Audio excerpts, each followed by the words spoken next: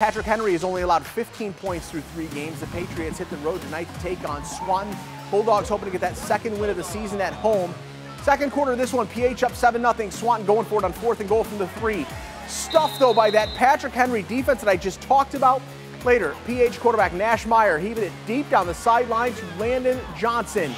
He would haul it in for 47 yards before he's eventually run out of bounds, and then watch this. Gavin Jackson the run. He's hit hard at the goal line, but the referees say he crossed the plane. Touchdown Patriots. PH wins big on the road 40-7.